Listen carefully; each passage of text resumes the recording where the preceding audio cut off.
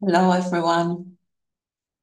The education tree, which is illustrated here in this figure, provides guidance for designing courses that aim to accelerate sustainability and regeneration through linking inner and outer dimensions of transformation.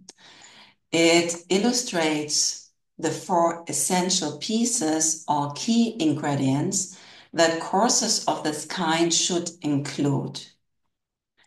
We decided to use a tree to illustrate these four essentials because it is a metaphor for growth and connection. So if we apply the four key ingredients, we can grow tall, thicken our trunk, and spread our roots wide and deep. And the tree is here also a metaphor for integrated inner-outer transformation because it has roots that normally grow below the surface and cannot be seen. So you could say that they represent our inner world. And the parts that can be seen, the trunk, the branches, and the leaves, they represent the outer world. However, for the tree to exist, both worlds must exist simultaneously and need to be given equal attention. So the education tree for inner-outer transformation summarizes the outcomes of several years of research in the field. We published these outcomes in 2024 in an article titled Revolutionizing Sustainability Leadership and Education, Addressing the Human Dimension to Support Flourishing, Culture, and System Transformation. After the article was published, we then continued to improve the layout of the tree, and the figure you see here is the latest version of it. In the following, I will now briefly explain the four key ingredients because they form the scientific basis of the MBST course, and I hope that they will also help you in your own teaching activities. So the first essential relates to the content of the course, that is the context, knowledge, and information that is given regarding today's sustainability challenges. It is crucial to ensure that participants have a comprehensive understanding of today's polycrisis and what this means when seeking adequate solutions for sustainability and transformation. How we see the world shapes how problems are understood and addressed. Now, given the emergent science in the field, it is therefore crucial that the course helps participants understand the following aspects. That today's societal crises are a reflection of an inner human crisis of disconnection or alienation from self, others, and nature. That this situation is a result of modern society's dominant social paradigm of separation that has led to a situation where we are increasingly and exhausting and exploiting ourselves, others, and the planet. And consequently, that we have to address the human inner dimensions that lie at the roots of today's polycrisis to move towards a more caring and thus sustainable society. And to achieve this, the course's design and its platform need to provide information that helps participants understand that the concept of inner dimensions or mindsets include our individual and collective beliefs, values, worldviews, and the associated inner qualities and capacities that influence them. It is also important to clarify that these inner dimensions are related to sustainability in several ways. They can be negatively affected by sustainability crisis, so they become a victim of sustainability crisis, as we can see, for instance, in the vast increase of eco-anxiety. They can be a barrier to adequate action due to certain habits of mind and biases that lead to short-term and polarized thinking, for instance. And finally, they are also the root cause of today's polycrisis, which relates to our mindset of separation, which I explained before. So together, this ultimately creates a vicious cycle where we are relentlessly and increasingly exhausting ourselves, others, and the planet. And therefore, education and leadership courses must provide information on the role of inner transformative capacities and how we can nurture these capacities to move towards a virtuous cycle of increasing individual, collective, and planetary well-being and regeneration.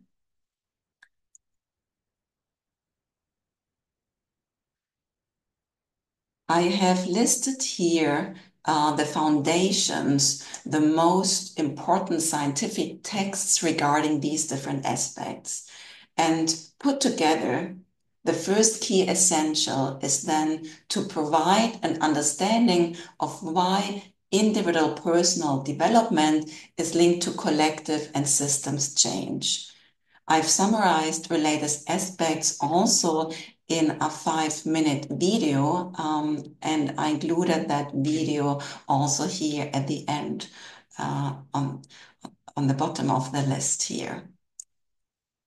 So once participants have gained a comprehensive understanding of the nature of the sustainability crisis we are facing, the need for integrative approaches and methods to address these crises becomes obvious.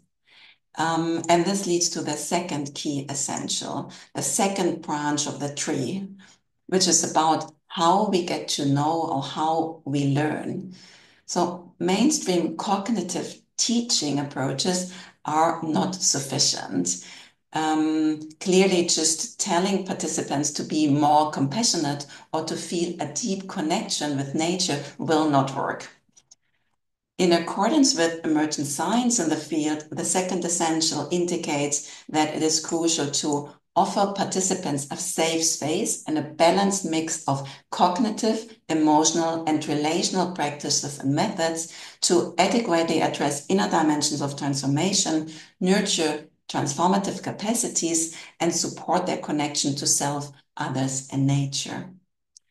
And these practices and methods must be carefully designed and combined. And the course need to be designed in ways that support related, regular, and continuous mindfulness and compassion-based practices even after the course ends. So when selecting practices, it should not be assumed that methods for inner development automatically or even quickly translate into sustainability advocacy and action on a broader scale. Instead, they must be adjusted to the context of sustainability and be linked to reflections, explorations, and introspection on how our inner worlds are intertwined with the dominant social paradigm, our culture, and the political and institutional landscape we live in. Accordingly, in the context of the MBST course, the applied practices have been oriented towards sustainability.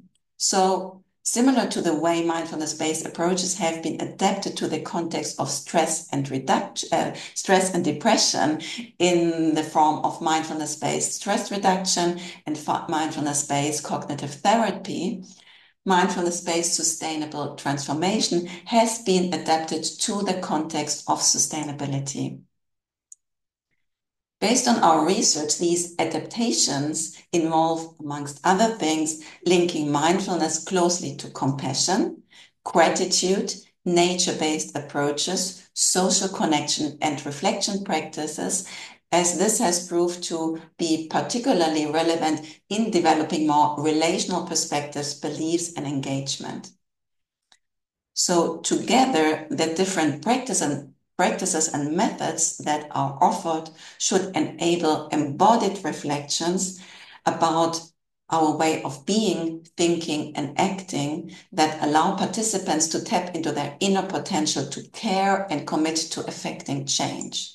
And this brings us to the third key essential, which is about supporting action taking and designing for change. So courses that aim to accelerate sustainability also need to provide related operational guidance. They need to support participants' motivations and intentions for well-being and well-doing so that related actions lead to transformation across sectors and scales. Without such guidance, well-intended engagement might even lead to negative outcomes. So it's really very important. Collaborative, action-oriented approaches, platforms, or action labs are thus crucial. So they need to become part of the course. And they must provide participants with conditions that ensure that their inner work goes hand in hand with continuous application to their everyday life and their work context. That the design of measures related to inner dimensions of transformation is informed by in-depth knowledge of the different components of inner dimensions and how they relate to sustainability as being a victim of a sustainability crisis, a barrier for adequate action, and a root cause. That supporting change is not about working on inner dimensions or inner capacities separately from outer aspects. In fact, working on inner and outer dimensions or on IDGs and SDGs separately misses the point. Instead, it's about designing integrative measures that address inner and outer dimensions of transformation in combination and across all levels, individual, collective, and systems. So even if the primary interest may be nurturing inner transformative capacities, related engagement needs to cut across personal behavior, culture, and systems change to become transformational. And this requires, in turn, knowing what aspects have to be addressed in order to mainstream or institutionalize the consideration of sustainability and associated inner dimensions within existing mechanisms and structures. If you go to the website that is listed here, also on the slide, you will find specific publications in relation to institutionalizing and mainstreaming inner dimensions in existing institutions and organizations. So then it's also important that the courses provide an understanding or support and operational guidance of the need to respond to urgent problems that have to be fixed, and at the same time employ approaches that focus on tapping into people's inner potential. So it's always both things at the same time. And finally, to adequately implement the first three essentials, there must be ongoing quality assurance. And this is the fourth and last branch of the tree. So quality assurance involves the consideration of various aspects. One is the level of experience of the teachers or trainers. The ability to move beyond traditional teacher-centric pedagogy, offer new perspectives that challenge mainstream thinking and give a sense of the complexity without overwhelming or confusing participants is very challenging. So delivering here the key essential 1 and 2 is obviously very challenging. And facilitators who lack extensive experience with the offered methods or an in-depth understanding of today's poly-crisis might do more harm than good to individual well-being and sustainability agendas. Ethical and equity considerations are another important aspect of quality assurance, so the fourth branch here. The geographical context in which the course will be implemented and the individuals who participate need to be taken into account, obviously. And a key challenge in this context is to offer a diversity of methods and entry points for exploring inner-outer transformation, and at the same time continuously improve and decolonize pedagogy to foster inclusivity and intercultural learning. And finally, monitoring and evaluation processes should capture what must be changed to support transformation. So traditional evaluation questions might not be very suitable or useful. So the focus should be on assessing the relationships and associated integrative approaches that challenge unsustainable norms, cultures, political systems, and structures at multiple levels. And evaluations should identify changes in narratives, engagement, mainstreaming, and institutionalization of inner dimensions, and how people shift from being agents to be changed to being agents of change or change agents.